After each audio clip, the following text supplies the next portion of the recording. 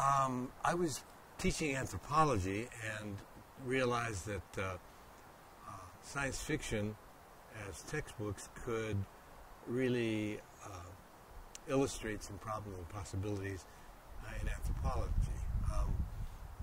It struck me that anthropologists study alien cultures, science fiction writers create them. And so getting those two fields together could brighten both fields. So I decided that maybe a conference getting some really bright minds together from both those different fields would really provide a context where the sparks would fly. The intellectual heat and light generated by new ideas coming together. And it turned out to be an incredible success.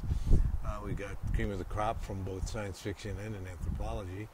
And as it's evolved, we've included more and more different folks so that today Contact is essentially an interdisciplinary gathering of people that bring many perspectives to the subject of our future.